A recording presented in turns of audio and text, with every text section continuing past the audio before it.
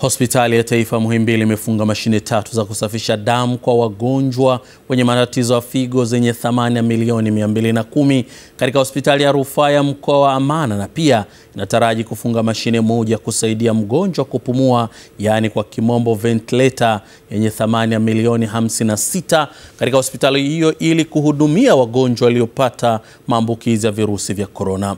Mkuu wa mawasiliano hospitali ya Taifa Muhimbili, Aligaesha, amesema tayari wagonjwa wanaohitaji huduma kusafishwa damu wameanza kuhudumiwa na wafanyakazi wa Muhimbili waliopo hospitali ya Amana tangu siku ya Ijumaa. Na hilo tumeweka mfumo mzima wa kupeleka maji kwenye zile mashine za kusafisha damu, ambao mfumo huo unagharimu kiasi cha shilingi milioni 12. Pamoja na hayo kwa sababu tumeweka mitambo hiyo, tunategemea kuanzia kesho siku ya Jumatatu tutapokea wataalamu kutoka hospitali ya Amana ambao ni wauguzi na madaktari.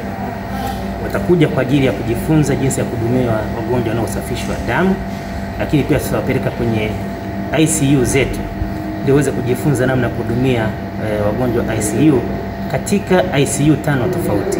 Tunazo ICU 5 tofauti. Tunayo ICU ya watoto wachanga, watoto walioko chini ya miaka 14 mpaka mwezi mmoja. Tuna ICU ya wagonjwa waliofanyiwa upasuaji, tuna ICU ya wagonjwa wa tiba, lakini pia tuna ICU kwa ajili ya wagonjwa wa kina mama ambao wako kule jengo la wazazi.